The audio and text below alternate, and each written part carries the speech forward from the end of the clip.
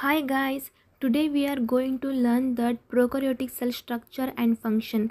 You will get complete information about prokaryotic cell membrane, inclusion bodies, cytoplasmic matrix, the prokaryotic cytoskeleton, ribosome, nucleoid and plasmids. If you have any doubt related this topic, then message in the comment section.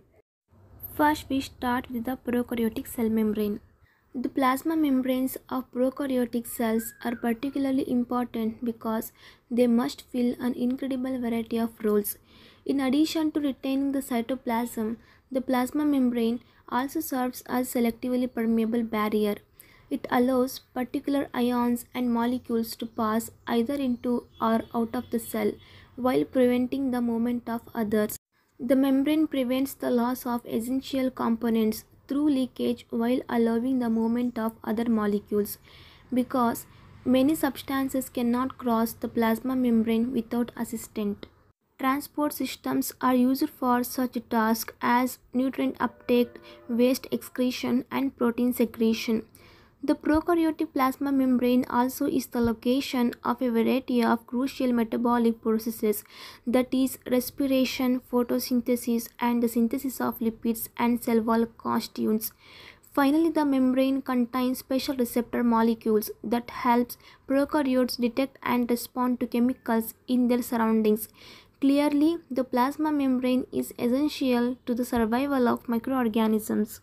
The most widely accepted model for membrane structure is the fluid mosaic model of Singer and Nicholson, which proposes that membranes are lipid bilayers within which proteins float. The model is based on studies of eukaryotic and bacterial membranes. TEM, that is transmission electron microscopy studies, were particularly important when membranes are stained and examined by TEM. It can be seen that cell membranes are very thin structures, about 5 to 10 nanometer thick, and that they appear as two dark lines on either side of a non-stained interior. This characteristic appearance has been interpreted to mean that the membrane lipids is organized in two sheets of molecules arranged end to end. Within the lipid bilayer, small globular particles are visible. These have been suggested to be membrane proteins lying within the membrane lipid bilayer. The chemical nature of membrane lipids is critical to their ability to form bilayers. Most membrane-associated lipids are structurally asymmetric, with polar and non-polar ends, and are called amphipathic. The polar ends interact with water and are hydrophilic. The non-polar hydrophobic ends are insoluble in water and tend to associate with one another. In aqueous environments, amphipathic lipids can interact to form a bilayer. Two types of membrane proteins have been identified based on their ability to separate from the membrane. Peripheral proteins are loosely connected to the membrane and can be easily removed. They are soluble in aqueous solutions and make up about 20 to 30% of total membrane protein. About 70 to 80% of membrane proteins are integral proteins. Integral proteins, like membrane lipids, are amphipathic. Integral proteins can diffuse laterally in the membrane to new locations but do not flip-flop or rotate through the lipid layer. Carbohydrates often are attached to the outer surface of plasma membrane proteins, where they have important functions. Coming to the inclusion bodies. Inclusion bodies are the granules of organic or inorganic material that often are clearly visible in a light microscope are present in the cytoplasmic matrix. These bodies usually are used for storage, for example, carbon compounds, inorganic substances, and energy.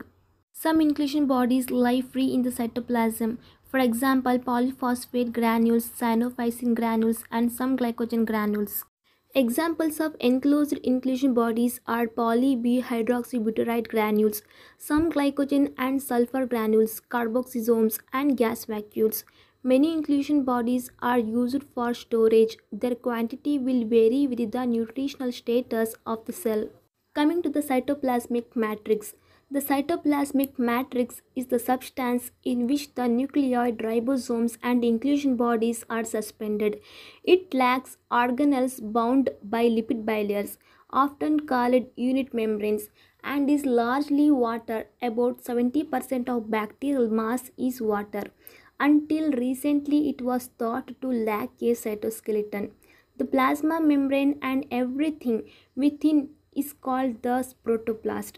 Thus, the cytoplasmic matrix is a major part of the protoplast. Then, what is prokaryotic cytoskeleton? The prokaryotic cytoskeleton, when examined within the electron microscope, the cytoplasmic matrix of prokaryotes is packed with ribosomes. For many years, it was thought that prokaryotes lacked the high level of cytoplasmic organization present in eukaryotic cells because they lacked a cytoskeleton. Recently, homologous of all three eukaryotic cytoskeletal elements, that is, microfilaments, intermediate filaments, and microtubules, have been identified in bacteria, and one has been identified in archaea. The cytoskeletal filaments of prokaryotes are structurally similar to their eukaryotic counterparts and carry out similar functions. They participate in cell division, localize proteins to certain sites in the cell, and determine cell shape. Coming to the organic inclusion bodies. Organic inclusion bodies usually contain either glycogen or poly B hydroxyalkanodes. For example, poly B hydroxybutyrate. Glycogen is a polymer of glucose units composed of long chains formed by alpha 1,4 glycosidic bonds and branching chains connected to them by alpha 1,6 glycosidic bonds. Poly B hydroxybutyrate, that is PHB, contains polyhydroxybutyrate molecules joined by ester bonds between the carboxyl and hydroxyl groups of adjacent molecules. Usually only one of these polymers is found in a species, but some photosynthetic bacteria have both glycogen and PHB. Poly B hydroxybutyrate accumulates in distinct bodies around 0.2 to 0.7 micrometer in diameter that are readily stained with Sudan black for light microscopy and are seen as empty holes in the electron microscope. This is because the solvent used to prepare specimens for electron microscopy dissolves these hydrophobic inclusion bodies. Glycogen is dispersed more evenly throughout the matrix as small granules and often can be seen only with the electron microscope. If a cell contains a large amount of glycogen, staining with an iodine solution will turn them reddish brown. Glycogen and PHB inclusion bodies are carbon storage reservoirs providing material for energy and biosynthesis. Many bacteria also store carbon as lipid droplets. A most organic inclusion body is the gas vacuole, a structure that provides buoyancy to some aquatic prokaryotes. Gas vacuoles are present in many photosynthetic bacteria and a few other aquatic prokaryotes, such as Halobacterium, that is a salt-loving archaeon, and Thriothrix, a filamentous bacterium.